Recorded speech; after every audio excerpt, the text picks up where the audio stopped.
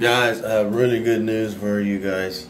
You can definitely expect 100% I'm going to be getting the PlayStation 5. I already have enough for it, so that money ain't a thing. Money ain't a thing for the PS5, man. So I really want to get the digital version, but whatever's available at the time, I'm gonna get it.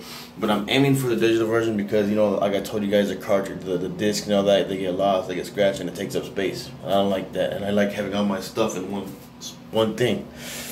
Anyways, can't wait for it to drop.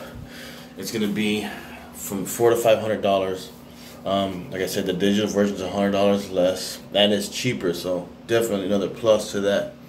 Get a digital version of PlayStation 5. When it drops, you guys be sure to watch. I'm going to be picking one of the best games to play. So make sure you stay tuned for that. I'm going to play it till we master the game live.